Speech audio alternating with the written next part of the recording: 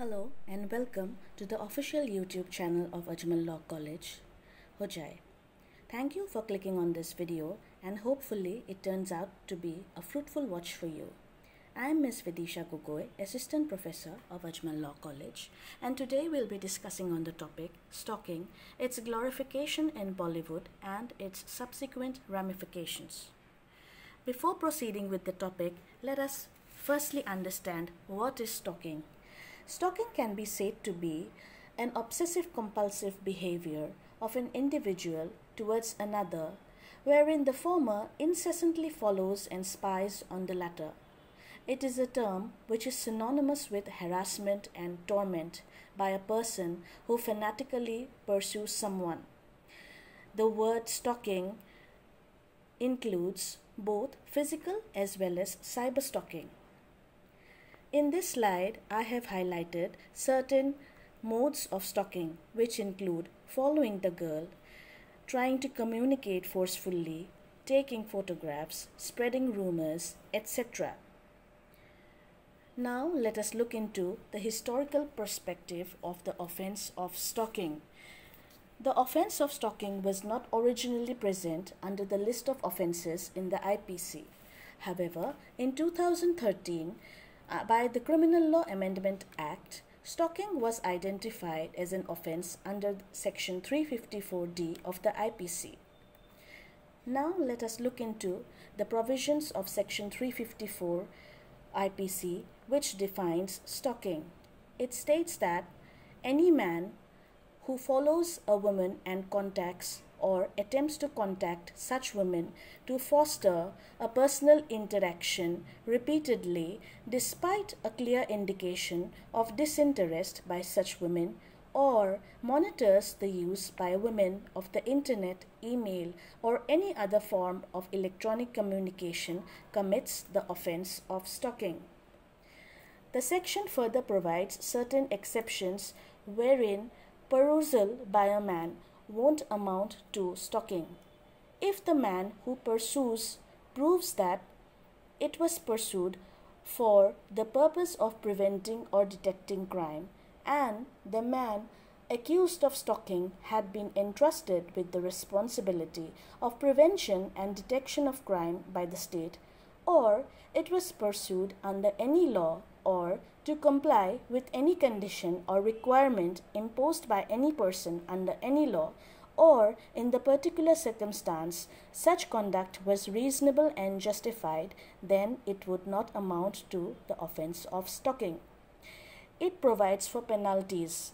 It states that whoever commits the offense of stalking shall be punished on first conviction with imprisonment of a term which may extend to 3 years and shall also be liable to fine, and on subsequent conviction the imprisonment term may extend to 5 years and shall also be liable to fine.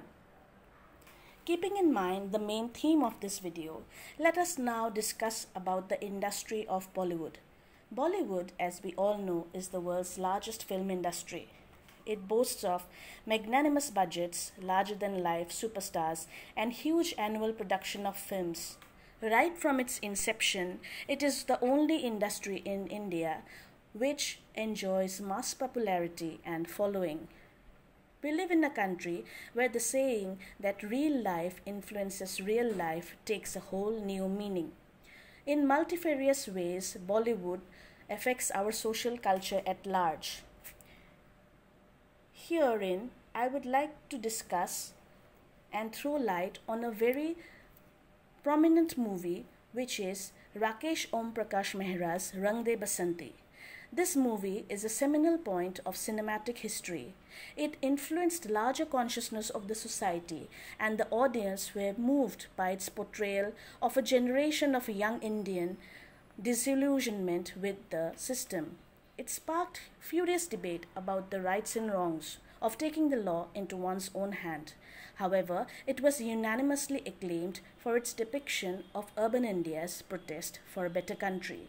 Mere weeks after its release, some of the movie's scenes played out in real life. When all the accused in the Jessica Lal murder case were acquitted and newspaper headlines screamed no one killed Jessica, it shocked the upper class and media into organizing public protest of a type and scale which was erstwhile not seen in India. However, as we all know, there exist two sides of the same coin. Alcoholism, misogyny, patriarchy, and commodification of women are gifts given to us by the largest fraternity of film producers in the world. However, the most dangerous amongst them can be regarded to be the offense of stalking. Stalking in Bollywood is a very recurrent theme. It is an age-old Bollywood trope. The popular number "O Lal Dupatte Wali, Tera Naam To Bata" from the movie Aakhe was the stalking song of the 90s. Many popular movies such as Jeet, Dar, Darar, etc. centered around the topic of stalking. However, these movies maintained a semblance of moral compass because in these movies, the stalkers were not objectified as villainous, obsessed lovers rather than heroes. However, this compass seems to have shifted in the last quarter. Few films such as Ranjana, Tere Naam, Rehna Hai Tere Dil Mein center around stalking. In many of these films, the stalkers torture the victims' lives due to their morbid infatuation before choosing their own passionate end. It is very ironical to see that the audience lap up the message of selfless love, and it is to the credibility of the heroes that they can garner deep sympathy amongst viewers, edging out the fact that stalking is a purely criminal act. The informal way in which stalking is regularly portrayed raises alarming questions. However, it is not the main problem. The main problem is that stalking is promoted as a heroic gesture. It is often dismissed as harmless and an innocent act, and yet it is harrowing and alarming to the victim. It is the victim who has to bear the brunt, move to a different place, change jobs, and sometimes even maybe their identities to evade the stalker. It is the duty of the entertainment industry as a whole to act responsibility. They cannot deny the fact that the youngsters, especially, are highly influenced by the cinematic platform.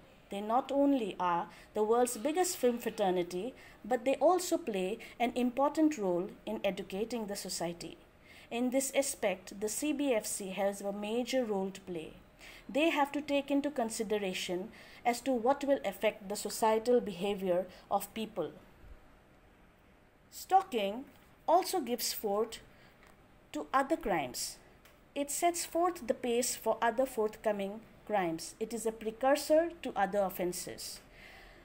In one of the leading cases of stalking and rape, titled Priyamatu case, a young law student was raped and murdered by the son of a former IPS officer. Later, the offender was given life imprisonment by the Supreme Court in December 2010. In another case in 2016, that is Shri Deobaju Bodake versus the state of Maharashtra, it was seen that the suicide by a woman was due to the reason that she was incessantly stalked. Now we shall look into various statistics as has been provided by the National Crime Records Bureau. In this visual depiction, we can see that stalking cases have doubled in the last 4 years. In 2014, 4,699 cases were registered, whereas in 2018, that is, in the latest report of the NCRB, it has been seen that 9,438 cases have been registered. Filmmakers often argue that freedom of expression and just portrayal of reality is required when they are questioned about the kind of movies they make. However, there exist various dissenting opinions within the film fraternity. South Indian actress Parvati Thiruvotu called out movies like the Telugu Arjun Reddy and stated that glorifying violence against women is not done. She made a clear distinction between portraying reality and glorifying it. However, on the other hand, noted filmmaker Subhash Ghai states that they have shown in their films robbers and gangsters, but does that mean that they have inspired people to be one of them? These are thoughts to ponder upon. Now, in this slide, we have discussed upon certain suggestions and measures. Various sections of public, notably an NGO called Breakthrough, have taken matters in their own stride. Breakthrough has been in the news for a petition to make it mandatory for scenes depicting and referencing all forms of violence against women to carry disclaimers and messages both in cinema and on television. The petition to the Central Board of Film Certification and the Information and Broadcasting Ministry has garnered over 1 lakh signatures. Some people, however, opine that regular sensitization workshops with people in the film industry would have more of an impact rather than a disclaimer. However, the key word here is being regular. Lastly, I would say that Bollywood actors today are leveraging on their star appeal to affirm to various social commitments in various spheres. Perhaps it is time for them to use their power to condemn and refuse to essay roles that portray a pathology as love. Thank you. Hope you enjoyed this video. Looking forward to making more new videos.